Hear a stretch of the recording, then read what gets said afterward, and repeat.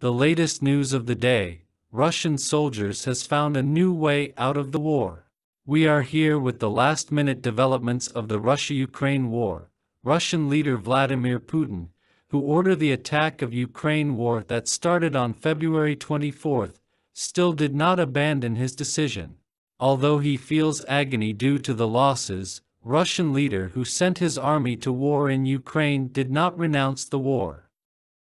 However, this situation tore down the Russian soldiers.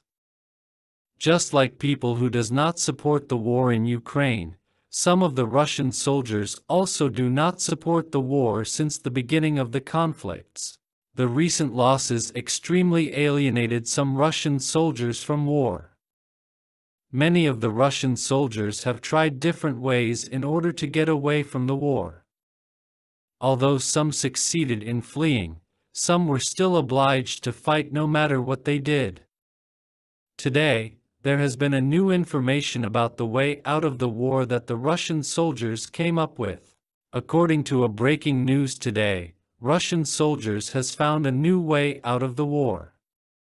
Russian soldiers have arranged fake prospective brides and started to ask for permits to marry them. This information was put forward from the Ukrainian Security Unit, SBU.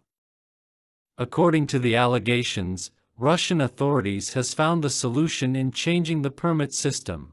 Don't forget to subscribe to our channel and like the video for more breaking news.